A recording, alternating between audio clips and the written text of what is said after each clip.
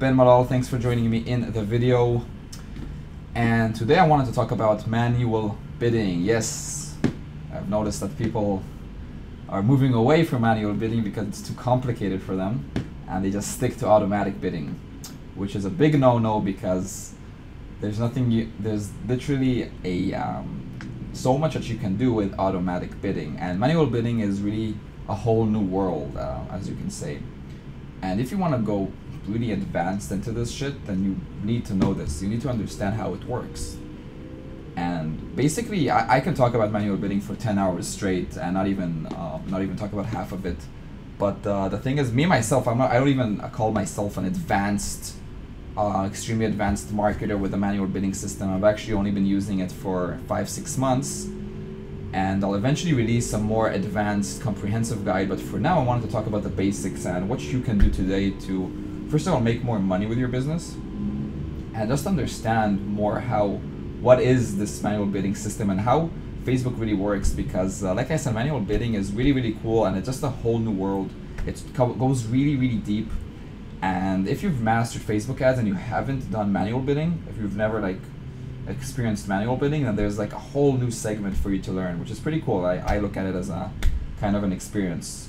So first of all, you have to understand how Facebook works, and what happens when you manual bid, what happens when you bid automatic, which I think most of you that are watching this video probably do automatic bidding. Now, Facebook is an auction system. Facebook advertising is an auction system, if you don't know that yet. And when you're releasing an ad, when you're setting a daily budget, you're sending an ad to an audience, you're competing with other advertisers that are targeting your same audience, basically the same people, and eventually some sort of your ad or their ad wins, and then that's what gets to be on their newsfeed or desktop right column or whatever you're doing. And the things that come into play here, who wins the auction, there's a few things. There's the relevance score, how relevant your ad is to the audience, how engaged the audience is, which goes hand in hand with the relevance score. Add text, add picture text. The more text that you have, the more Facebook is going to be harsh with you. So you want to minimize as much text as possible in the ad image. I'm not talking about the copy. And the bid. The bid plays a big role in who's going to win the auction. Okay? So it's basically a bidding system. You bid money, and when it's automatic, Facebook bids for you. Okay, Facebook does the bidding for you. And the goal when you're doing automatic bidding, the goal for it is to basically spend your daily budget fully. Okay, Facebook doesn't give a shit if it finds your buyers or not. It doesn't find your buyers. If you give it a certain daily budget, if it's $10 or $50 or $100 or $1,000, it doesn't matter. You give that daily budget, you tell Facebook automatic bid, it will waste all that money. Okay, maybe if you're bidding, if you have a very high budget, like over a few hundreds of dollars, then it might not spend it. But most of the time, it will spend the money because you told Facebook to just find your buyers and decide the bid for you. With manual bidding, what happens is that you decide how much an action is worth for you. How much are you willing to spend for that action? So if it's a purchase, then you decide what's the maximum or the average that you want to spend to get a purchase on that ad. So for example, let's say you're releasing a $100 budget ad and you're doing an automatic bid. Okay, you're doing an automatic bid and it's a $100 ad. So Facebook is gonna basically spend that $100 and try to find as much buyers as possible, which is cool. Okay, that's really, really cool. But what if it only finds 8 buyers? What if it only finds 5 buyers? If it finds 5 buyers, then you're spending $20 per purchase. But if you give it a manual bid of, for example, $7 or $5, Facebook will only spend your money when it finds those buyers. Okay, you understand? So that's basically the reason that when you're doing a very high budget, like $100, $200, $300, you can go to sleep peacefully knowing that your Facebook ad won't just spend all the money without finding buyers, as long as you give it the bid that is okay with you. So if, for me, I'm selling a product and If I get buyers for $10 per purchase, I make a good profit. If I spend more than $50 per purchase, I lose money. So I'll set the bid for $10, and then I know that Facebook won't spend my money unless it finds buyers for $10. So that's the reason actually that you want to do manual bid on high budgets. Now when you're doing low budgets, $5 budgets, $10 budgets, then there's no reason to manual bid.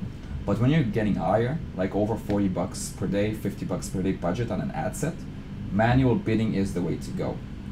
Other than that, automatic bidding automatically puts you under people that bid higher.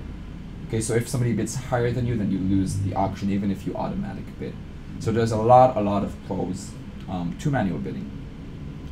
That's why, especially if you're already making money with Facebook ads and you want to scale harder and you want to scale larger, this is actually how you can get to the very high numbers using manual bidding, because I've seen people actually make over $20,000 revenue a day using automatic bidding. But the thing is, they could have halved their ad spend if they used manual bidding strategies. Because when you manual bid on an ad set, your ad set won't spend money unless it finds the buyers or clickers or adds to cart, or basically the action that you want to optimize for. So I'll tell you my basic strategy, what I do and what's been working for me, and the logic behind it. So first of all, every time I go over 50 bucks budget per day, I will manual bid. Now, I will usually manual bid at the beginning for the highest amount possible for Facebook. So you see that suggested bid at the bottom where it says $30, and then it has a range, $23 to $40. That's basically how much your suggested bid is. Now it's funny because Facebook will usually give that suggested bid to any ad that you do. I noticed that even if you're making like $3 profit, it will tell you that that's the suggested bid. But basically what you want to do, what I do at least, is I bid the highest amount. I'll give it a $40 bid. Okay, it's $5 now. When I took the picture I didn't change it, but I'll give it a $40 bid on average. Okay, average actually works like maximum, so it will usually not go over the number that you put there, like the cost per action.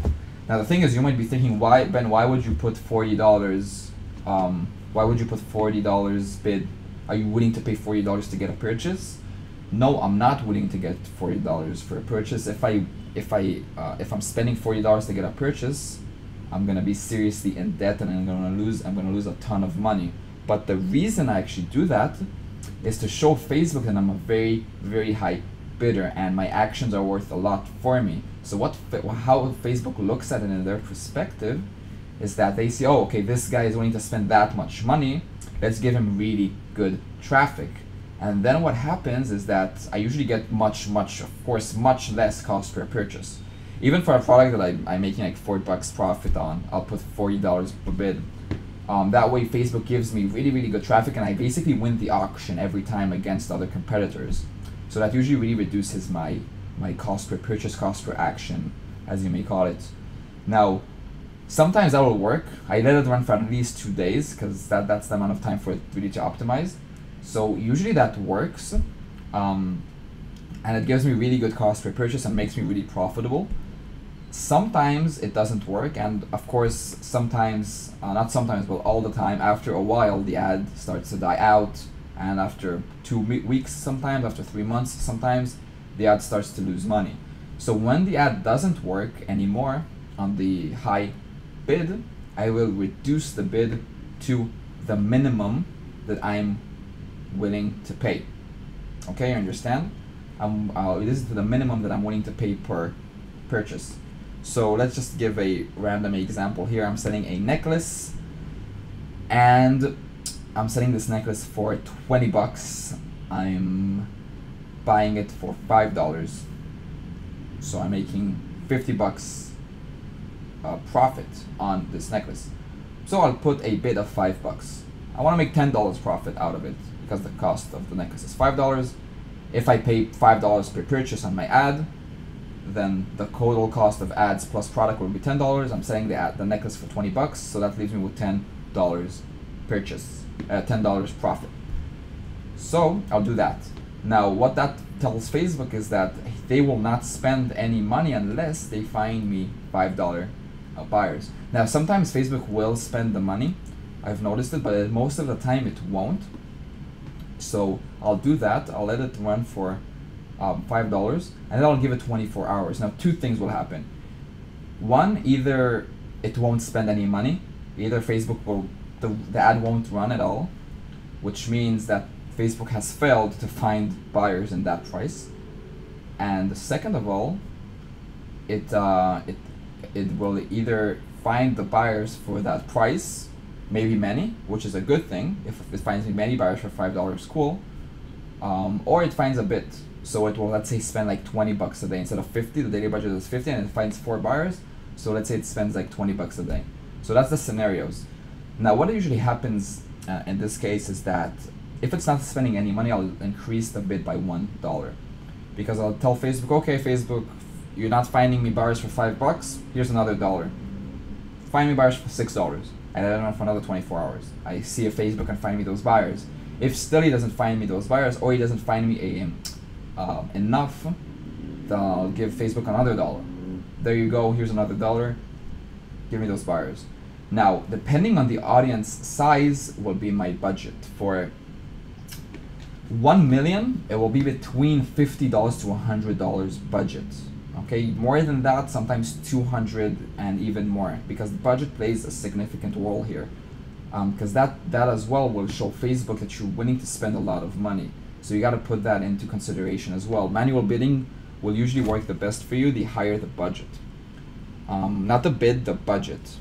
Okay, remember, when I say budget, I mean budget. When I say bid, I mean bid. A lot of people get that confused sometimes. So I'll add back to what I was talking about before. I'll add another $1 to see if Facebook can find me the buyers. Eventually, I'll find this sweet spot. Okay, this maybe it'll be at $8, $9, whatever. I'll find the sweet spot that I'm satisfied with. Facebook is giving me nice buyers. I'm making good profit. Cool. I'll keep that running. And then I'm actually at a point where I'm making money again from the ad, even though I stopped making money when that bid was high. So then again, it will start to decline. And then I will either increase the bid to basically show Facebook that I'm willing to put more money until I get to a point where I'm spending too much money for purchase, and then I'm starting to lose. So what happens in that case is I either close the ad, or I just basically, I don't know if you guys do this, but what I usually do is I just like let it run again. I change the ad itself, the ad image, and how do you say this? It's like called ad saturation, but that's something else. Basically, just lets the people see a new ad. So that's what I do to keep an ad fresh. But most of the time, I will just close the ad if I get to that point where oh shit, I have low battery. Okay, I'm finishing this video in a second anyway. So where was I? Yeah, so basically once I hit that sweet spot and Facebook starts to get me purchases, good purchases, and then it will eventually decline again, and then again I change the bid, increase it or decrease it depending on what Facebook gives me, and eventually I'll close the ad because that's it, it's done. So the steps, again, I'm telling you the steps that I do from the beginning to the end.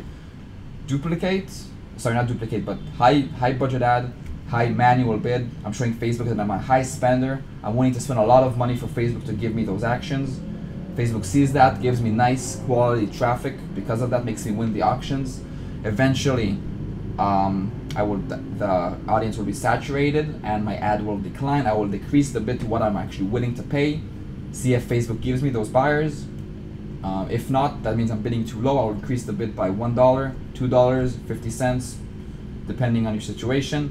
I'll see if that works. If not, again, I'll increase again until I get that sweet spot where I'm happy with the result that Facebook are giving me. And that's basically it, guys. That's the basics of manual bidding. And only using these strategies, you can already achieve really, really good results with manual bidding. Of course, there's much more to go through, like bidding on link clicks on a conversion ad, and bidding strategies that finding that sweet spot, changing every day to find that sweet spot. Even if you see that you are already making money, there's a lot of advanced techniques, but I'll go into that in a future video. But for now, this can actually really help you. If you're only doing automatic and you're not doing high budget ads, then you should definitely start working with manual bid, because this is actually the future, and this is where Facebook ads really comes into play. Anyway guys, hope you enjoyed the video. Peace.